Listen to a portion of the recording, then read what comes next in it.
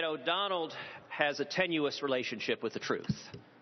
I wrote one op-ed supporting President Bush's nomination after he made it. I would not have made that nomination. But let me point out, not what you say in the op-ed. That is not what you said in the op-ed. Donald, please, I know it's hard not to interrupt. But it's not what you said in the op-ed. Breathe. Lion Ted. Breathe. You can do it. You can breathe. I know it's hard. I know it's hard, but just... When they're done with the yoga, can I answer a question? You cannot.